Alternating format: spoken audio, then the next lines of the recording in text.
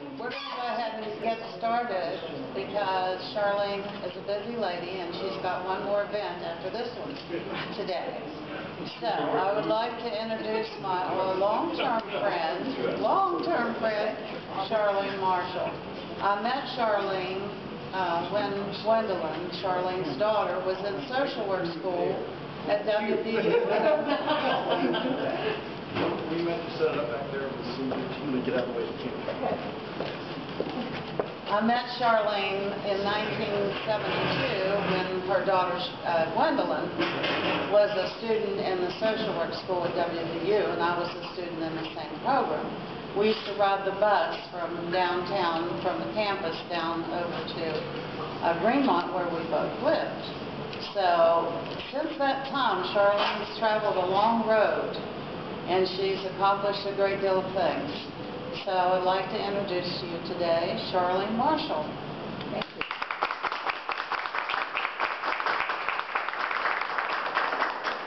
Thank you. And I want to thank everybody for coming out in this weather today. I'm just glad it's not snowing. And sometimes I would tell them, when we first put this project together, I told some of these ladies that, men and women, in a book club that I belong, I said, nobody wants to hear you talk. So I'm surprised today to see some of you who were there in November and you came back and did it today. So thank you for being here. And one of the things that I want to do also, and because I don't want you to forget, I have a dear friend that's here today that's new to Morgantown, and her name is Misha Poor, and Misha has just completed 1 week, her first week at the university. She's Vice President of Diversity, and I think there's some other things that goes along with that title.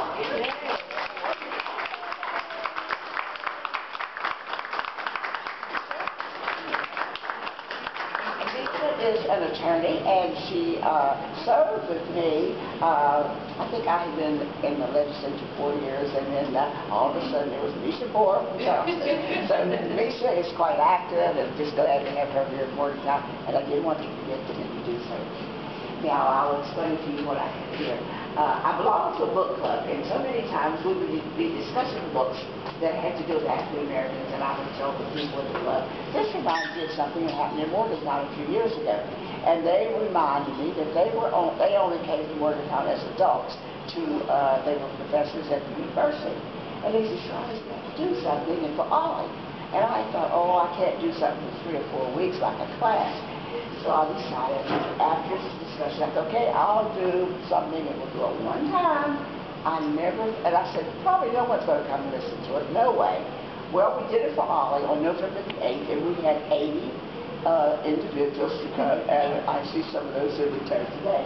And they let me know how much they appreciated this, and since then I've had a number of requests to show this over again. So I sent it through email to a number of different people. So Dr. Barkow helped me with the PowerPoint. And as you go through, you'll see some photos of me in 2nd and 3rd grade and so forth, and some photos of children who went to school out in Osage. But I basically was trying to put together something that showed you, would let people know what happened before integration and the number of black schools that were circulated throughout Montague County.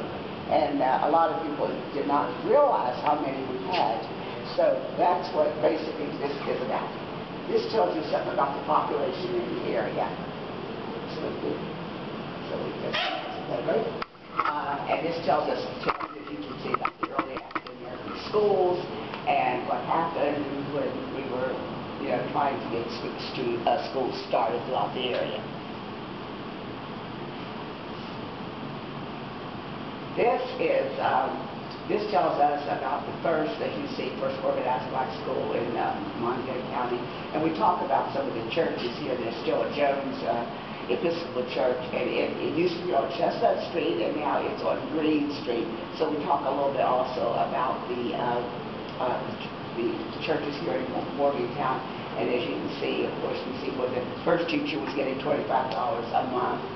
So, well, I guess we've made some improvements, but I guess some of the teachers are out there on strike that think, well, we haven't gone too far. And this is the layout of some of the streets and the way they used to be. Some of the streets, of course, have different, they moved some of the names around, and some of the streets are a little bit different. We had, as you see, Bill Jenkins, that was a family that was here many years ago, as you can see, and was a teacher there. Alexander Wade contributed a lot to the education system here in Montague County. And those of you who are more familiar with Morgantown South High Street, when you go across that bridge and make that first left, way back up in there, there's a great big house, and everybody refers to it as the Wade House. That was the house that Dr. Wade and his family lived in for many years. And then as we get on down further, I think maybe we took the picture out of this house, but as high school students, that was one of my first jobs. I would work there for the family after school because I always wanted to have a job, and there wasn't jobs around for African Americans. So that was one of the places that I worked. Not Navy too, but I worked there. But I did work there.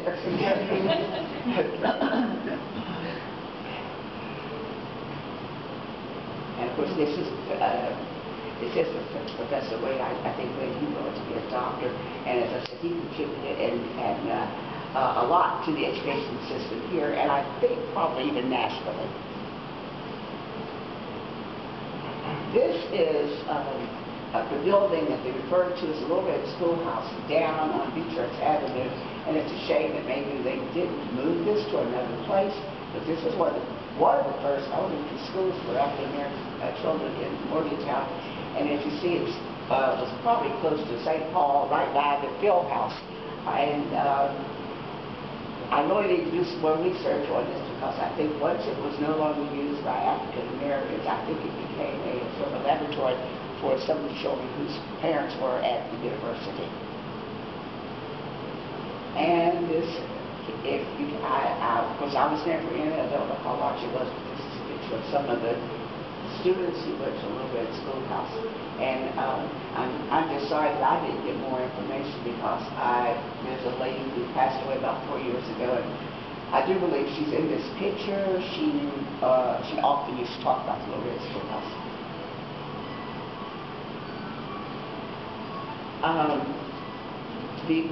There was a school up in Jerome Park that was built for African American students, and as you can see, the Board of Education voted to close that school.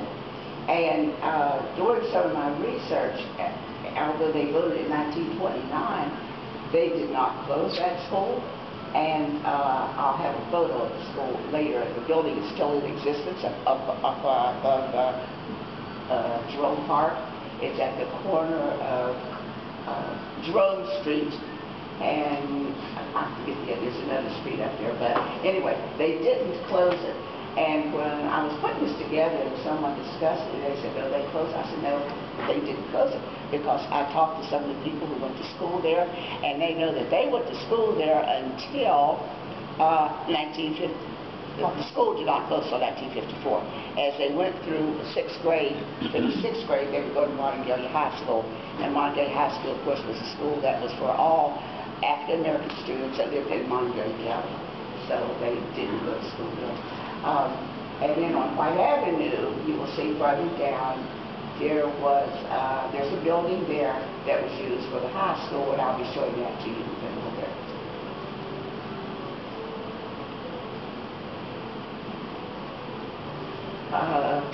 I know a lot of people want to know what happened. Usually we talk about Beechurch Elementary and the schools for African American children, but they refer to the school right on Beechurch Avenue, and that's down not too far from where the A&E Church is today. But the school was down there, and then they evidently had both in their grade school and high school, but they later moved this to White Avenue, and this just gives you an idea of some of the people who were there, who were the instructors. This Mildred Henshaw, it says as principal. Mrs. Henshaw was someone who was a native of Morgantown, and she still has relatives that live here even today. Golden Hefford was the principal, and I think her husband was one of the probably the only African-American medical doctor that I knew that lived here in Morgantown.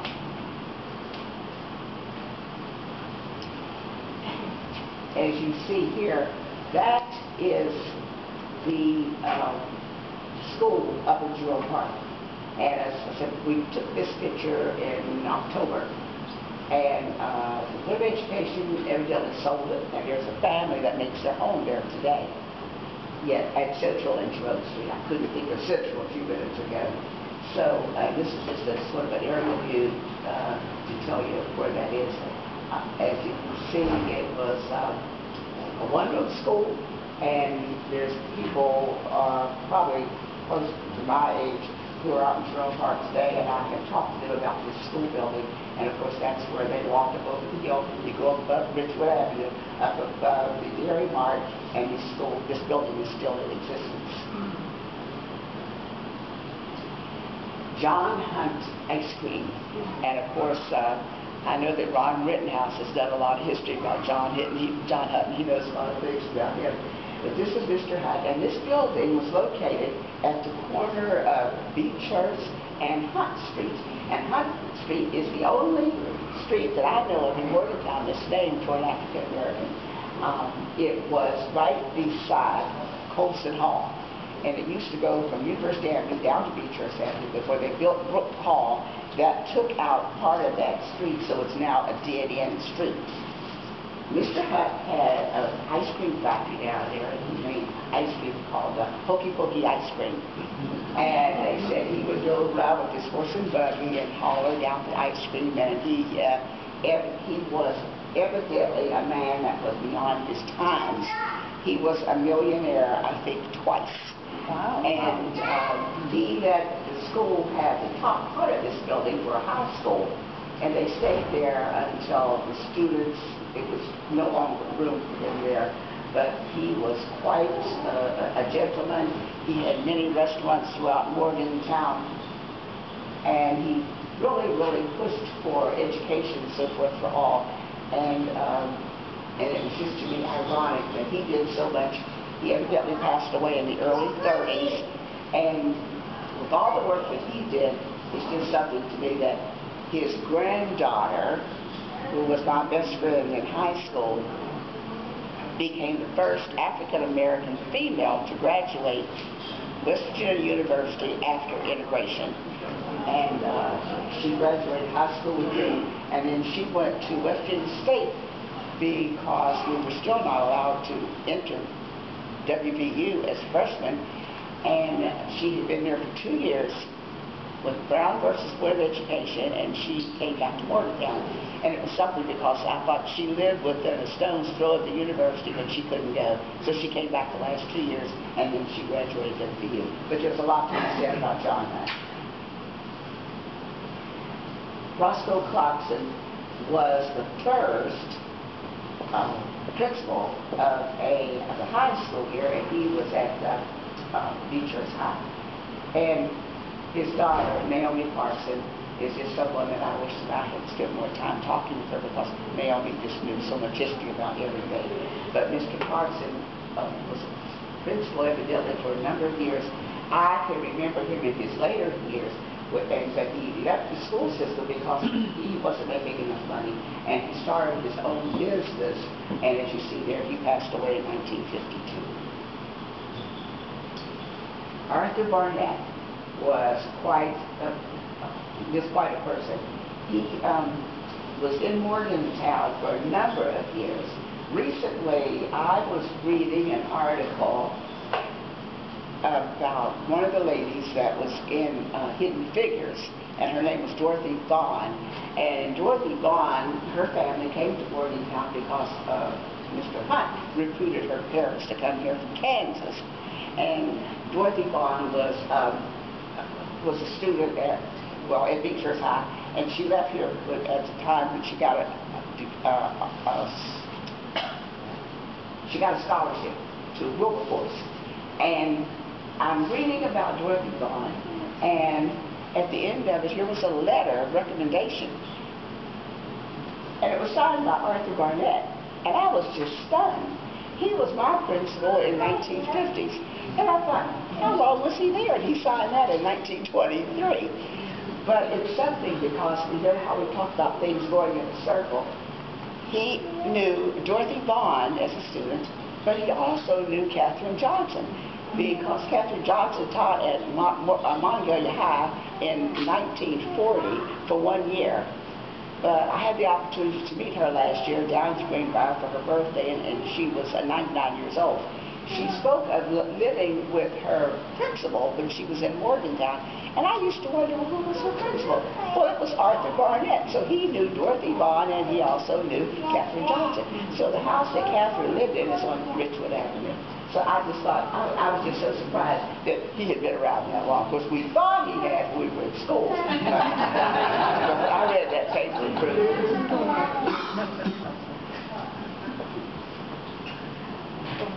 This, as you say, football team, and a lot of times we talk, you'll hear us talk about the Edwards on Wright Avenue, and there's just so many things neat about this. Over here we see on the far end John Edwards, who was the principal. In the center, the captain holding the football, that is one of his younger brothers was another Edwards right there. John is over here, he is the captain.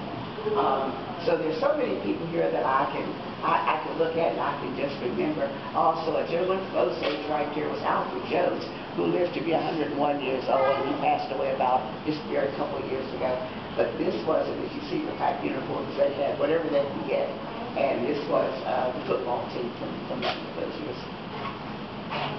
This is the Edwards house, and we'll see another photo of it later. But they evidently changed the front of this house so many times. This is the house when the high school moved from Beechurch Avenue to White Avenue.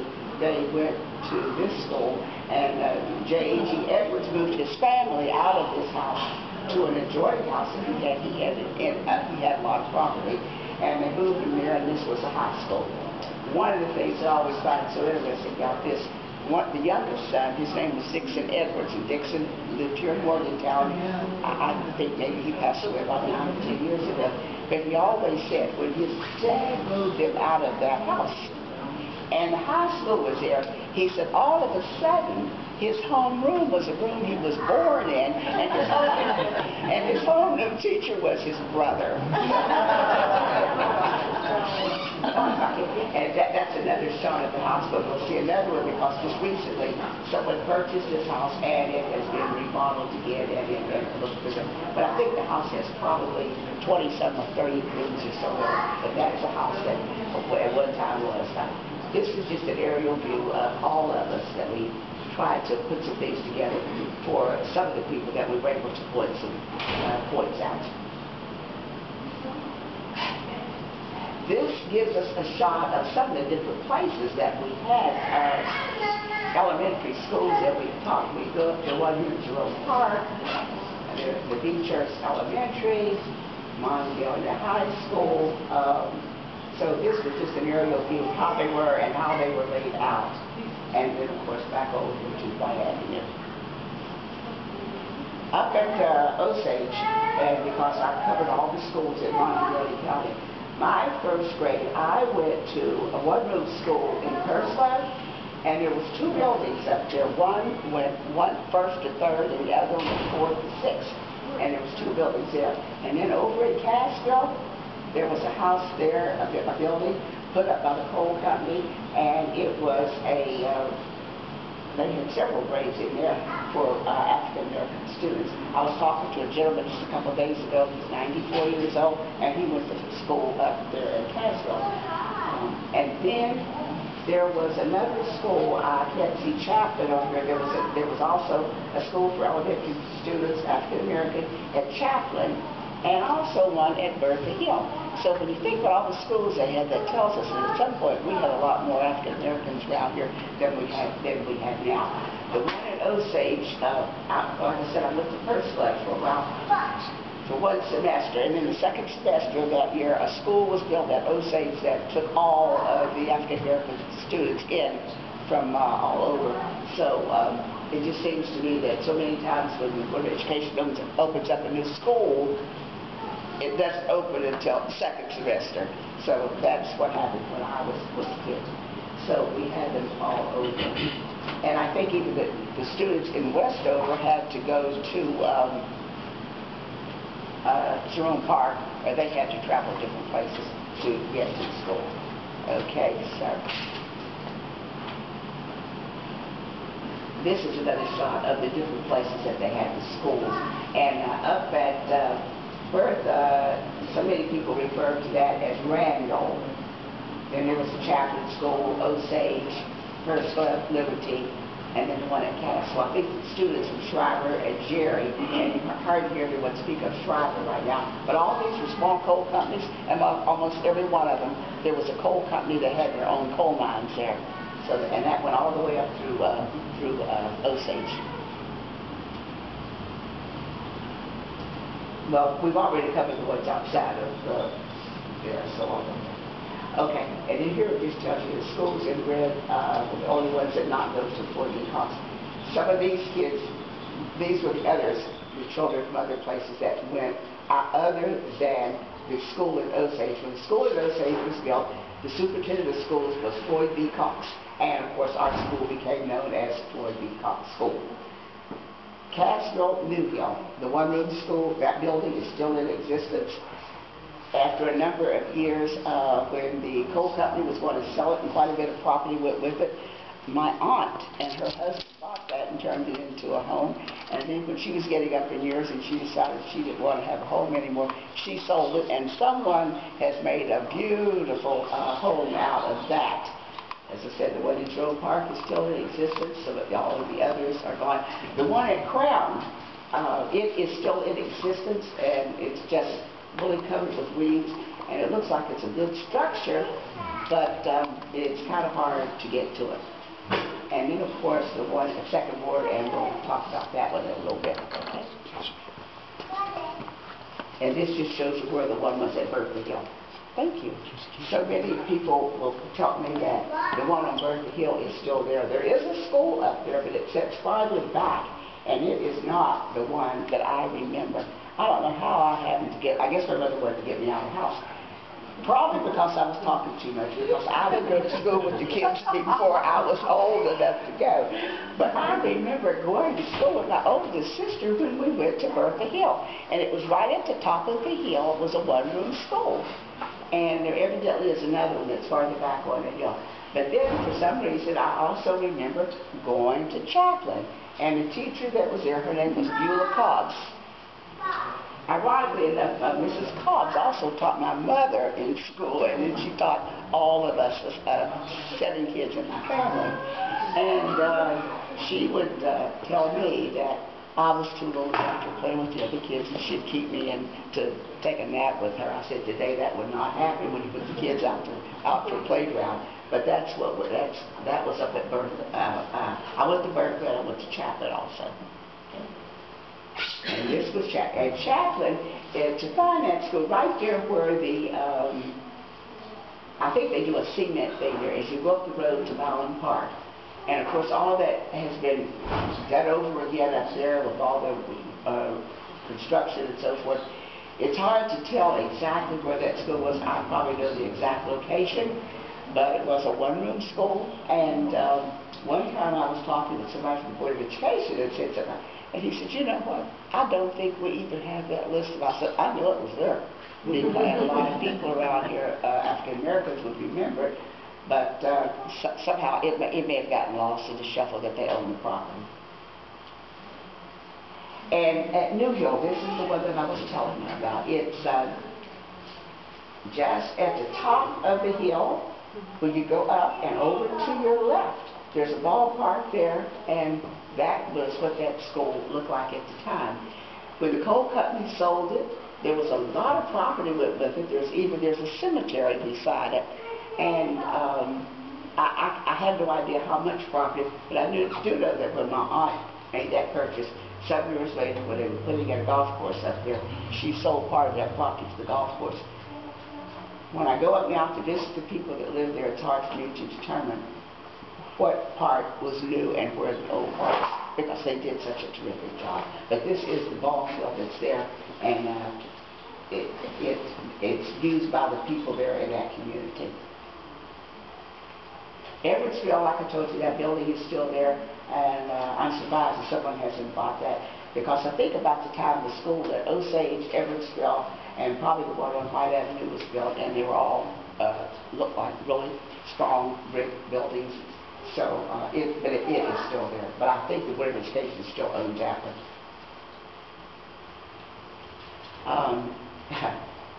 In some of the work that I found, this lady talks about the school at Edwardsville and how, you know, the condition of it. And I also read where the principal out there, when they got the property, they managed to get along with the teachers, I guess, at the high schools, because they each had something on each side of the road that the other wanted, and they traded off in some instances. So they did get along. This is a school at Second Ward. This is the one that's up on White Avenue. I know my husband went to first grade there, and just recently another person has purchased this building, and she has turned it into 7 one-room studio apartments. And I was able to tour that last summer, and she really did a great job with the way that she has remodeled it. She did see that all paved all the way around the school, and it's just amazing the way that she did that. And as you can see, it was funded by the WPA, and it's still in existence. The building is still there. Again, that's a shot of the school in the front, but it doesn't look like that now. Oh. I guess I forgot this was even in there. And it talks about me going to the school I told you. And for the longest time, I was trying to find Stucktown as I grew older. I thought, where was Stucktown? And then I realized that they were talking about Puslet. So this was, and I remember the teachers there. There was a Mrs. Early and a Mrs. Rush. And then of course later they came to the school in Osage. So it was just quite interesting to know that those 2 schools existed, and there's a lot of people that don't really realize that, and they will argue up and down that they never existed, but I went there. Okay, this is and where we have those 2 signs, those blue dots there, that is where off of the highway that the schools were located. And I know that, but I know to try to get up there now, and wherever the schools were, that houses have been put in there now, and it's almost impossible to see where that would be located at. Now, this is my first grade class at Stucktown. And when we were looking at these on a laptop, and and probably the first time I saw this picture as an adult, and we were getting ready for a high school reunion, and people were bringing in photos, and I told them, I said, I remember every one of those kids. I said, well, boy, what was that kid right there? And they said, well, it's you. And so I did not recognize myself. But sadly to say, and of course the one little girl, I still don't know who that is. And sadly to say, and I guess I've been blessed, as far as I know, all of them are deceased. They moved away, the most of them did move away, and probably a lot of people who knew, let's see, John Boyd. As you see right there, it was a Pastor John Boyd that had church out in Osage. Well, he was in my first grade. So but I did not know. And I think the first time someone said, well, that's you. And I guess I had my hand. I didn't realize I do this when I'm tired. And I thought, that looks like that kid has a cat in her. And I wouldn't have a cat. But that was me. Okay. And of course, that's a picture of our principal, Clark. because, and he was a superintendent in Montague County, as you see, for a number of years.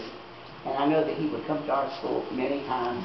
And the other day I was looking at a picture someplace, and they were proud to know that the Board of Education or the state had passed a law in a couple of states that you have religious classes in school now. And I thought, that was a given for us. We always had Bible studies on Thursday, and the Presbyterian Church would bring the students out, and we had workbooks and so forth. And and sometimes the superintendent would be there also. This one here is the new school that I told you about when they built it in Osage. It was up on top of the hill where the top arrow is. And any of you who are familiar with going out to Osage, after you pass Sheets and you go across that bridge, when you go through that mountain, the top of that mountain, that was our school. And I can remember when we were playing baseball, and our teacher would say, there's the wooden stakes out there, do not remove them. There's going to be a road come through here. And we thought, why would a road go across that hill? And one of the stakes was right in front of first base. And we would pick it up and throw it over the hill. And there's always somebody after lunch would tell so-and-so picked that up. You had to go back and put it out. And then when they built the road, they moved the school down to here for us. And that school was there for a number of years, even after 1954, but after integration, someone or somehow that building was torched. And but when you go, every time I go through there, I think we went to school up on top of that hill. That road wasn't there, so anywhere you would go to get any further than Osage, you had to go through Osage, and now you go around it. So that's just to talk about, again, about the new site and the past district. And you can see where the, it just amazes me that, and some people will say, well, what was there before the bridge went up? There was another old road, a way that we could drive up on that school ground, and they took all of that out. Okay? That just shows you again where the road comes from. Thank you. This here, also in back of that school that we had up there, we had a separate kitchen, and that's where we would go for lunch.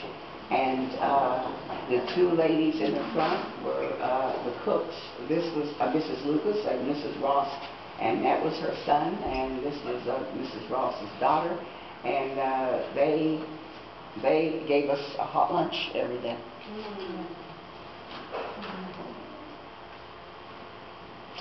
Again, this is students, the kids that I went to school with. And again, as far as I know, they're all deceased. This young man here lived in Jerome Park for a while, and I know this one lived in Osage for a long time, and the others just moved away, and they're, as far as I know, all deceased. And again, I had to find myself right there. As a matter of fact, I think my daughter said, when we were looking at her, I said, I know those kids, but I don't think I can tell all of them. So I started naming her. She says, Mom, is that you? So, but these are just some of the, and probably for a assembly, there was 2 rooms, and the school had 4 rooms, but you would open the sliding doors, and they would make one large auditorium there, and this evidently was for one of those. But we did have something happen. These guys would all sing they had choir, and these were some other kids that I went to school with. Again, I think the one on the far end there is John Boyd, who later became a minister here. This was probably just a class, and sometimes they would come to teach the Bible school or do things. And Mrs. Richard Smith, as you see over there, it says she was the wife of the director of the shack, and Reverend Smith. And they would come and just have different classes with us, usually on a Thursday.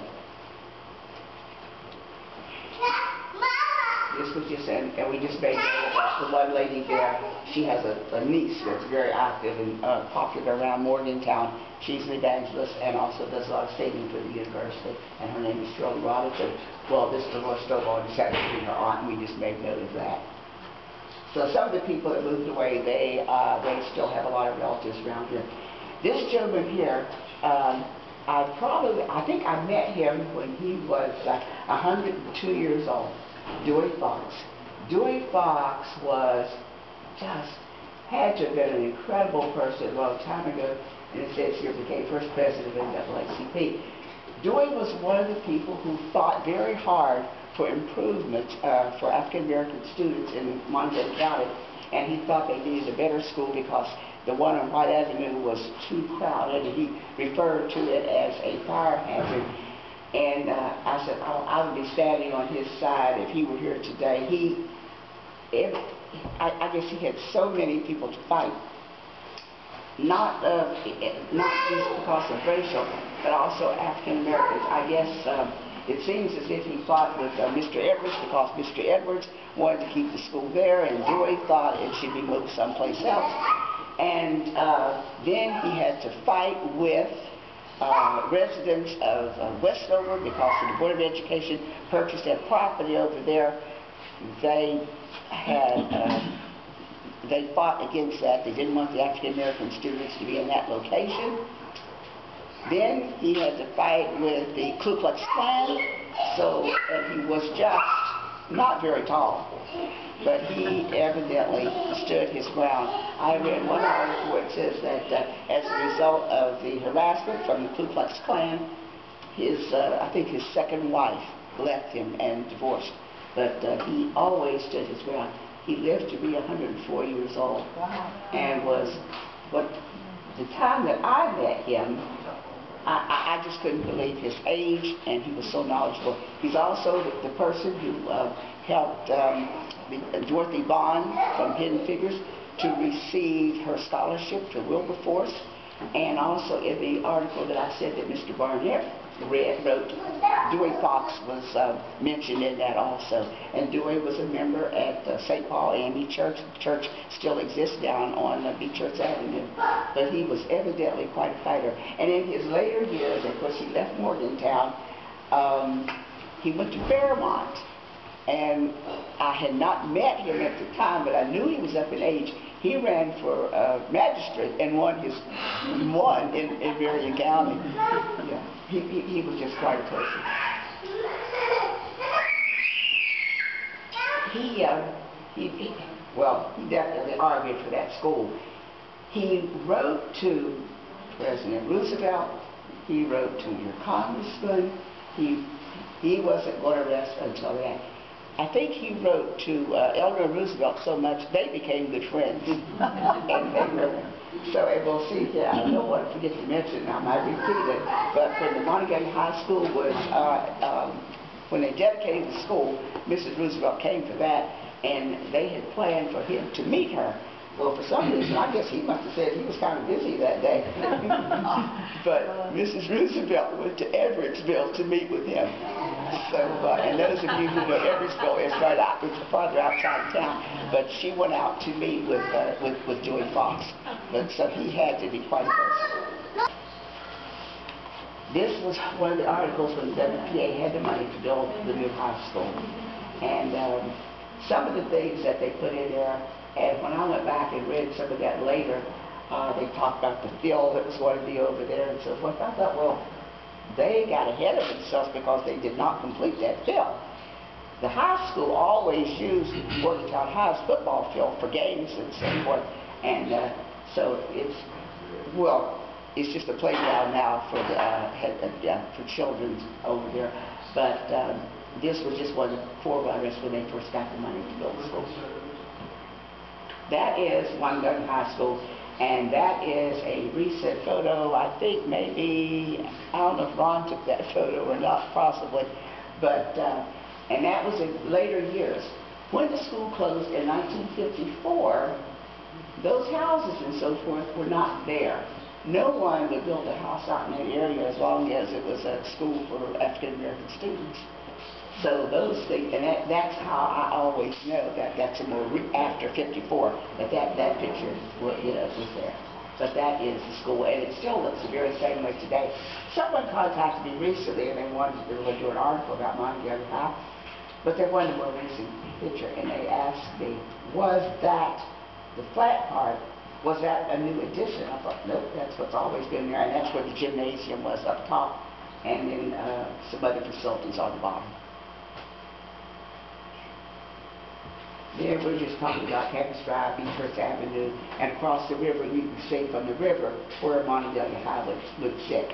We could sit in school and look down over the hill at the river and so forth, but that's just an aerial view right there.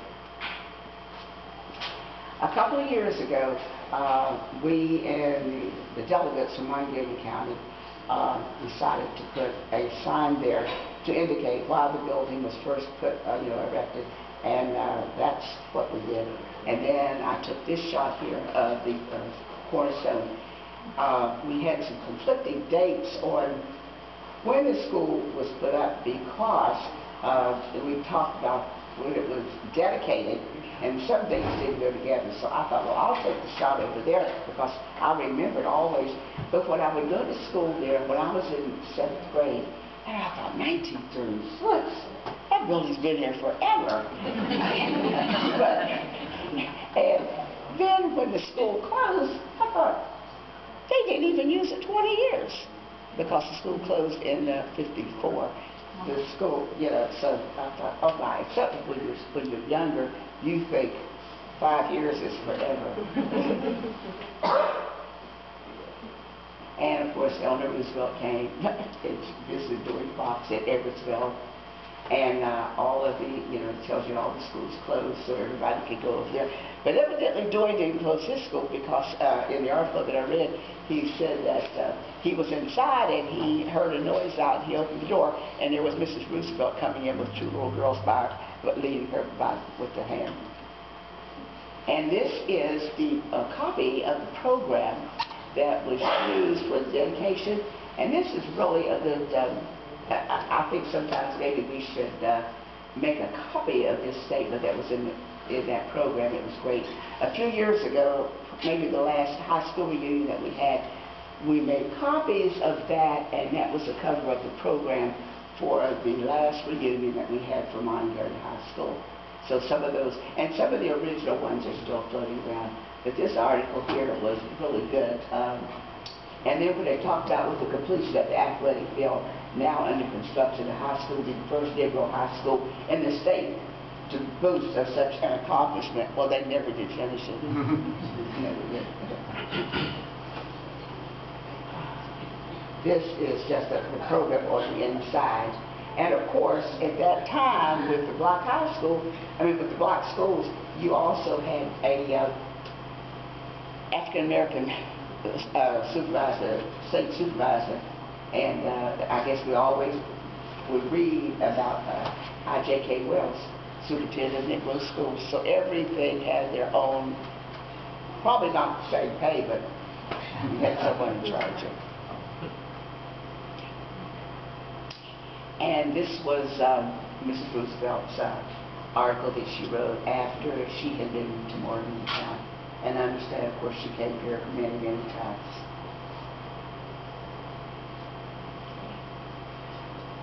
And this here is a page out of our first booklet that we had for our reunion.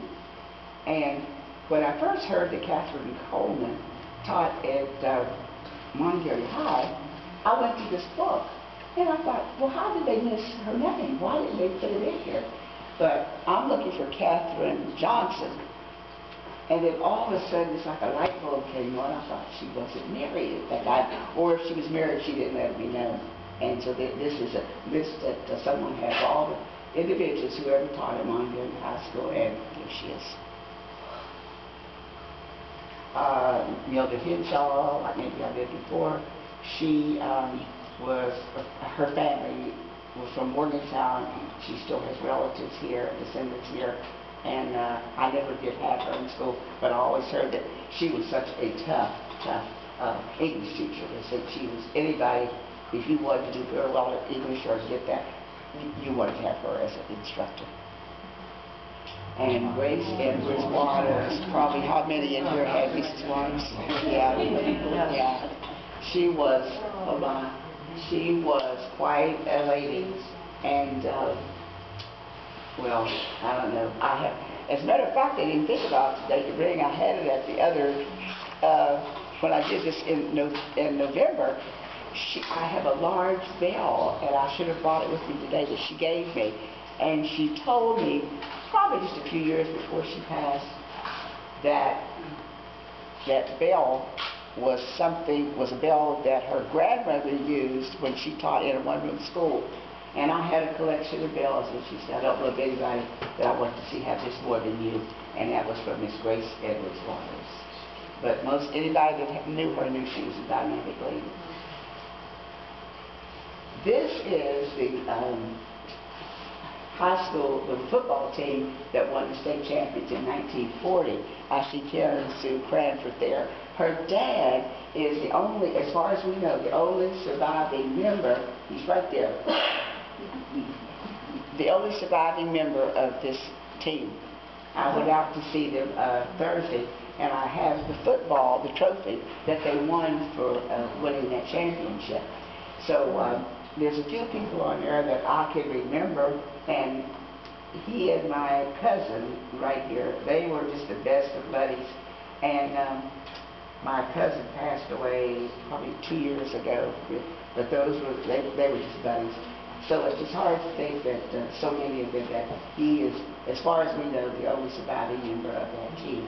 And he wanted to get that trophy back so bad, and it had, when they closed the school, they took all of the trophies from Montague High, and they evidently distributed them through a lot of the white schools throughout the area.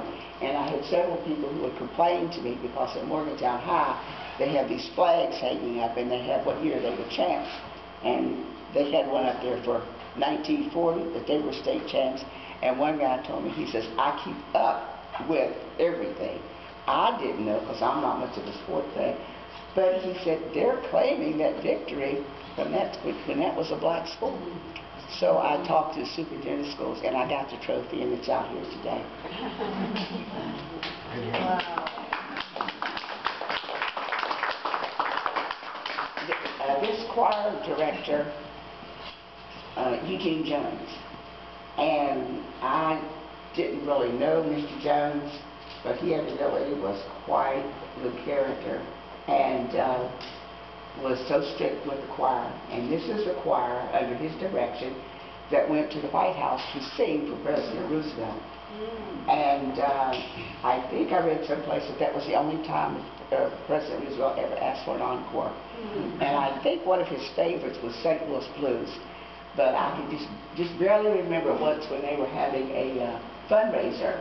And of course, those of you who've ever been to those days, you probably wouldn't know that now. There was a theater there, and one of their fundraisers, they came out and they did a production there at the theater for that.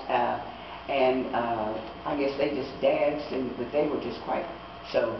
Eugene Jones was the choir director there, and I understand he was originally from Moundsville, West Virginia, and then later he, of course, got a good promotion of a job in Philadelphia.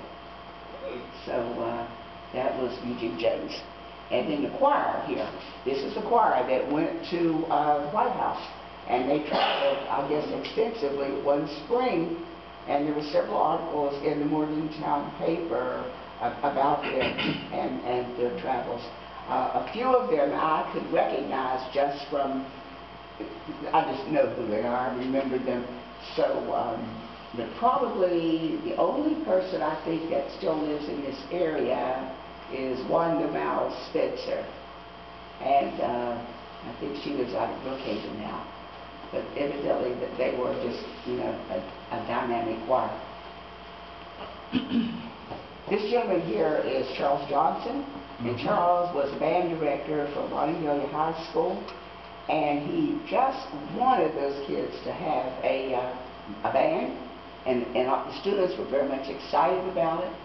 And I have to tell everyone, I said, the thing that was so unique about the band director at Monongalia High, most places you have somebody who has a degree in music.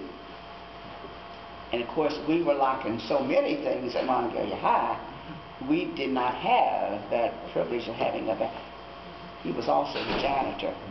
Oh my goodness. And he took upon himself to teach those students it was drum and bugle. And then he would do the choreography, he taught the steps and so forth. And then the people around Morgantown, Mrs. Clarkson, the wife of Mr.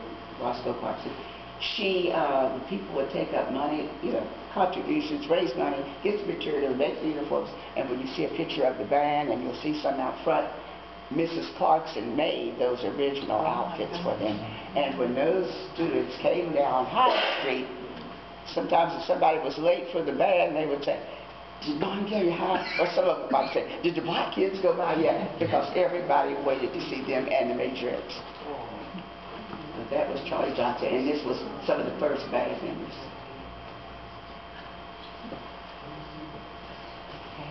This here, and probably some of you will probably remember Reverend Morgan, but Mary Morgan was the drum majorette for a long time, and then after out of high school she became a minister. But she was just good, with her marching and so forth.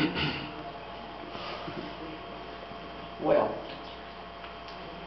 it seems like I didn't realize it for a long time, but I'm always getting involved in something. So at the Monongalia High School, we would raise money for different things for the athletic department. So we had this program called Spring Comes to Morgantown, and as you see, it's a music and dance fundraiser. And Governor Patterson's daughter was coming to crown us, and we were so excited. So you had to raise money to be that queen. Well, I didn't raise enough. I wasn't queen. So when we did this, we put names. I told her, "We'll put names on everybody, but I'll just see if anybody." I said, of course, that was, I don't know, 65 pounds ago and 60 years ago, but that was me. And the other ladies, and again, sadly to say, the young lady on the end, Drakeford, she lives in Atlanta. I'm in Morgantown, and the other three deceased. But that was and we had a big dance, and it was a good time.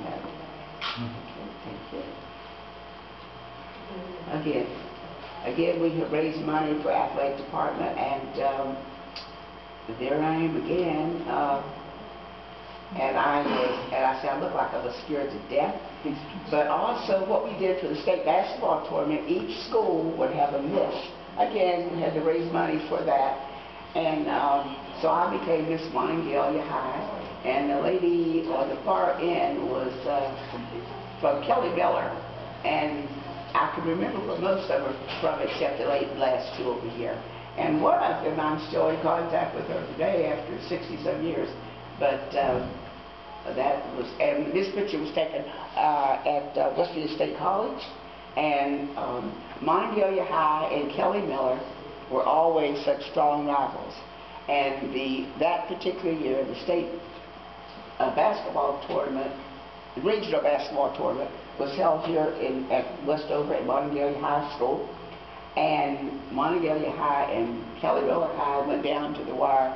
They played for the regional championships. Monongalia High won, and we all ended up going to the state championship together from schools, black schools all over the state. And Monongalia High and Kelly Miller High ended up playing for the state championship, and Monongalia High won. But that was just the rivals there. So this just gives you a list of the principals that we had at Monongalia High, and some of them where they came from. So, and as you see, we had quite a turnover, and it was the William Jones at the bottom, he was from Clarksburg, and Mr. Glover was, well, he had taught at Douglas High School in Huntington, and J. Douglas Anderson from Bluefield. At the time, they would recruit people from all over the state to come to Morgantown, and the teachers would be recruited from all over to come here, and then they would stay with families right here. We're still in contact with my home ec teacher that I had back in the 50s, and she lives in Philadelphia. Wow. And she has been here in the last 4 or 5 years, and she's still going strong. Okay. Okay. Oh, after the schools were integrated, this gives you a list of only 9 African American teachers that were hired for the integrated schools. The others were just out.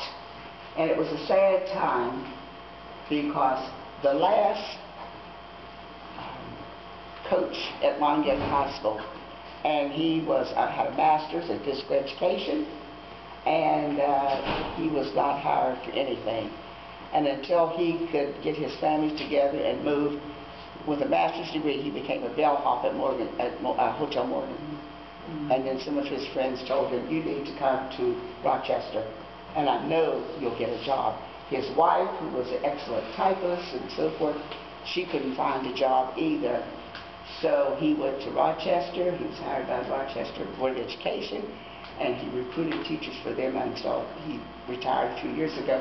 And his wife, shortly after, she called me and she said, Charlene, I have a job. And she became an executive with Xerox in no time. The teacher here, Mrs. Payton, and maybe some in here may have had Mrs. Payton, I don't know. But this was just a shot of some things that they did at a book event. And Miss Payton was well loved throughout the area. And this is another shot of Montague High School. And it became for a few years, I think it was David, and then they made it Westover Elementary School, and at one time it may have been even elementary, Westover Junior High, and now it has just the office spaces are in there. So that must be quite a bit of a space for the office, but they still have this excellent gymnasium there.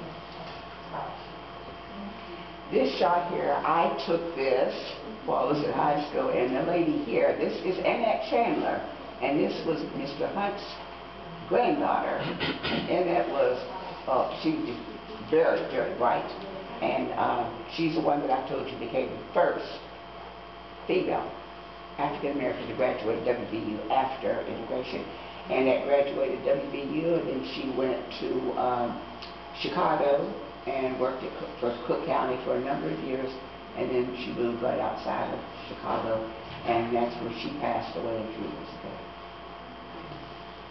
That is the book, and Ron is familiar with that, the cover of our high school reunion book, where we had our first high school reunion in 1973. And that's where some of these are. So, I don't know that anybody, you may not want to see this part. This was just, the other part was like, when we put this together, Barb Howe said, Charlene, you need to include something about yourself. And I said, I don't think we need to include anything about me. And when Barb was in, I told her, I said, I don't want to talk about myself. So she put this in, and then she did this next part. I had nothing to do with that. And this part here shows those of you who've been around Morgantown for a while, you may know where the Flame was, and now, and after a while, it became Cafe Bacchus. But to talk about segregation and so forth, we went there one time for a meal with some people who were members, who had an appointment, and they made reservations, and they didn't want to admit us. And so I had to deal with them to threaten to sue before they would break down their discrimination policies. So that's my husband and I, and this was to Dr. Peterson and her husband, Dr. Virgil Peterson, and they were some of the people who helped us in breaking down discrimination in Montague County, not only for restaurants, but for hotels and stuff. We had a group, and that's how we began to break down the discrimination. And then this is where I work after many years of Charlene Marshall, and I worked with the IT office at Monday. And I don't even know if we need to go this far or not, but this was some of the my union activities. And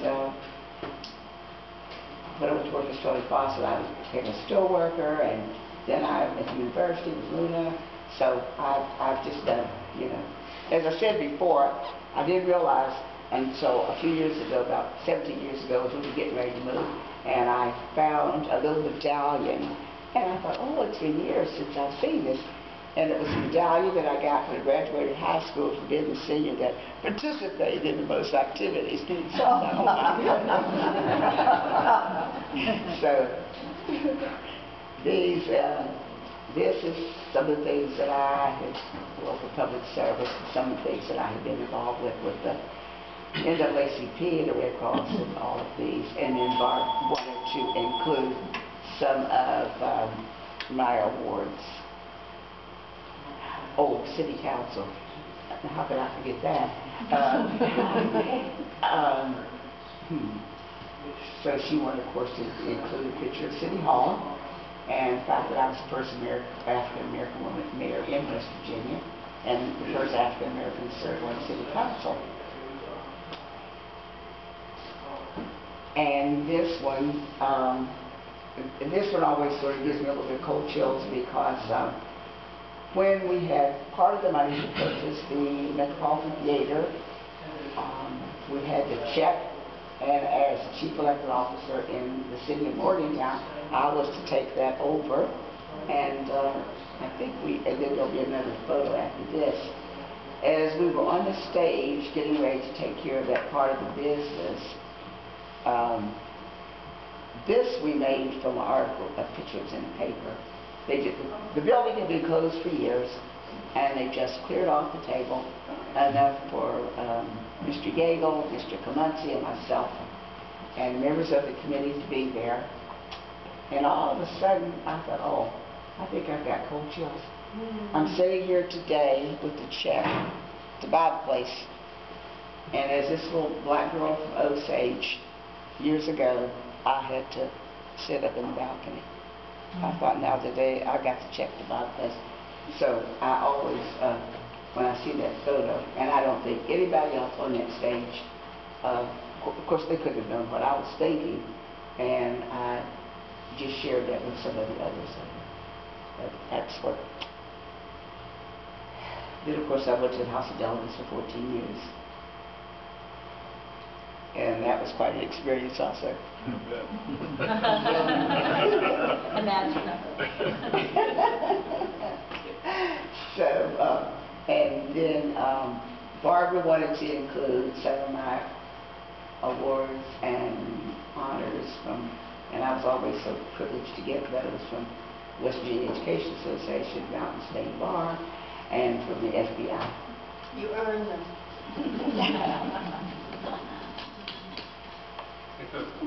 Okay, but I want to thank you all for coming out today.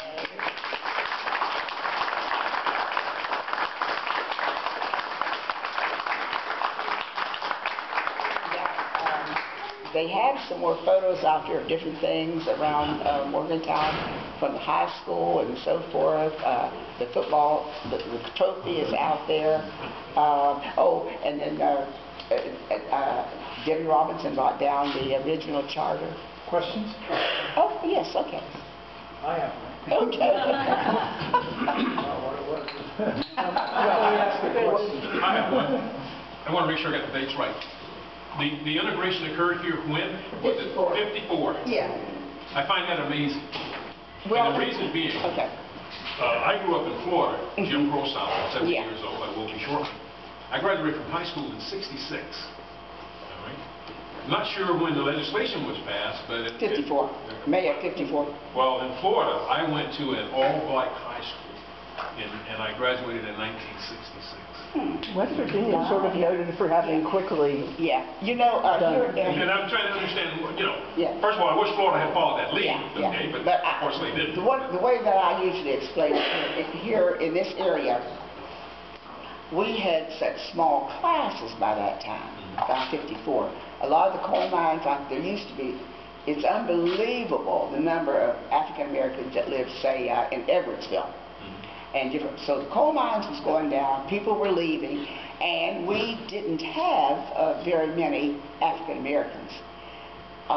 So the kids were either going to go to University High or Morgantown High. The legislation was passed in May of '54. That fall, you just knew you were going to school in the area you lived in this county. But when you get down in the southern part of the state and the southern part of West Virginia, down around Gary and all of those places, they had such large populations that they did not have the ability to integrate that year. I remember going to the field house one year when state tournament was here in Morgantown, probably the last time it was ever here, and it was at the old field house. And I told my husband, I said, now, I don't usually go to a lot of games. I said, I've got to go. I went to Bluefield to school, and I said, my best friend at Bluefield, Gary, was her high school, and I'm just going to go and see them out and tell her that. I go down, and here's all of these black people that had come in for this tournament. And I thought, gee, I don't think I know any of them. So I'm sitting there, and I heard somebody say, Charlene. And I thought it must be somebody else named Charlene. They said, Charlene Jennings. And I turned around, and there was my friend from Bluefield. And her and Gary was, I know they won a tournament that year, but they were so great. But they could not integrate because there were just too many kids. And then gradually they worked in. But I don't know of any place in West Virginia that they really had a big problem when it came to immigration. But that's a good question, Tom. Yeah. Charlene, I wanted to mention that we printed out a copy of a booklet that was produced by Charlene Jackson Vaughn's church. And they sponsored her Wilberforce Scholarship. Yeah. And they sold these booklets. And it's quite extensive, and it has a wonderful picture of her. Of course, she went to Wilberforce and then to graduate school here, and then became one of the computers for NASA. She's part of that group in Hidden Figures. Yeah. And it's laying out here on a counter. I just wanted you to know that we do have a printed copy. Thanks. And it's well worth the reading. Yes. Yes, you mentioned Rochester. I'm from Rochester, by the way. And I'm just curious, when you were a little girl in the school system, today they have Black History Month, Black History Week, and so forth. Obviously, that didn't have something like that, like they do now. My question is, how did they teach African American history when you were young?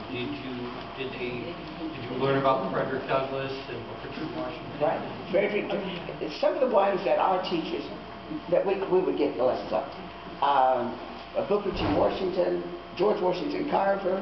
And to me, I guess I always thought George Washington Carver was the only African American that ever did much of anything, because we would study about him every year. So there was not as extensive as it is today, but we had black teachers, and that's they taught us that, and they were very strict. Now, we had, say for instance, I knew this one teacher, and I thought, I don't ever want to do, I could get in trouble if I did something at home. I mean, my mother was very strict. But some of the kids, if they did something on the weekend, and somebody went back to school and told that teacher, she didn't pat him.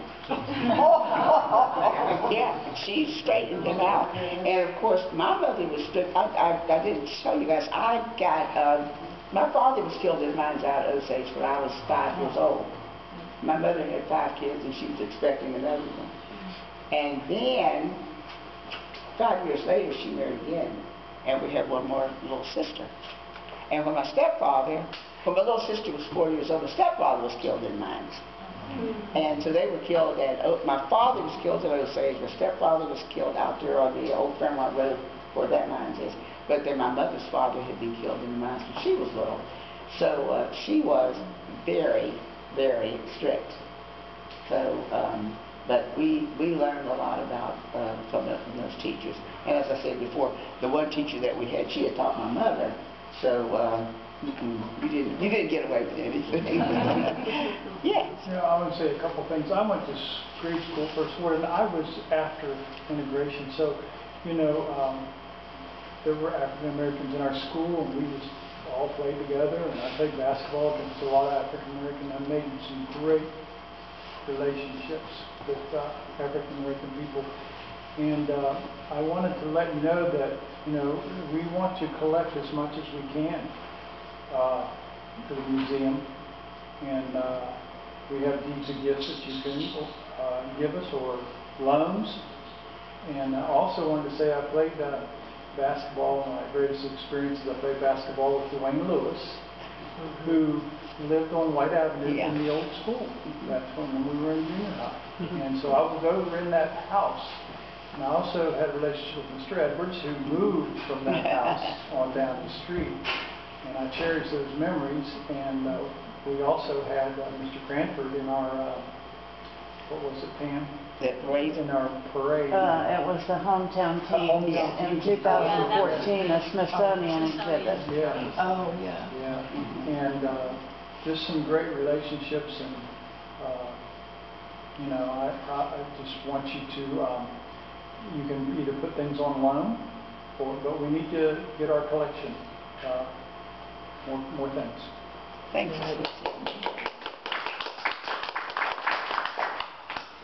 How did your mother or other widows of the mines, how did they then get by? How did they scrounge, or how did they, because your house was connected to mining, right? Yeah, yeah. But, you know, and to this day, I don't know how we were able to remain in that house, but we did. And, of course, my mother had to get a job. So then when the child that she was carrying, my sister, she lives in New Jersey now, my grandmother raised her, and my mother had to get a job. But I always tell people, I said, I have 3 kids, and everybody in my family, everybody at that time, when I was growing up, everybody had a job. My oldest sister did most of the cleaning, and another sister did a lot of the cooking. Well, I was the one that had to cut the wood and carry the coal. And I always say, to this day, I've got Gwendolyn, Junior, and Rocky, and they're all in their 60s, and I thought, if I thought one of them had to use an axe right now, I'd die. I could do it when I was 6 and 7. But it's what you're used to and what you grew up with, you know, but we all had chores to do, and we just did it. But she had a job.